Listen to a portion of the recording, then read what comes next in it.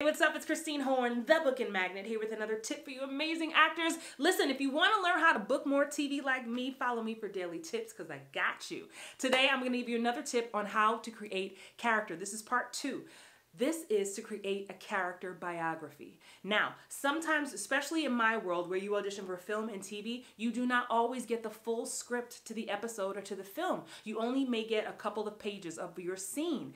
That means you have a lot of questions and you don't know the answer. So you have to take the clues. You got to act like a detective and figure out what it is with the pieces that they've given you. And whatever you don't know, make it up. You are an actor. You have an imagination. Use your imagination to make up a full story about this person, their history, what it is, where they come from, when their birthday is. All the things that you know about yourself, you should know about your character. So creating a character biography is crucial.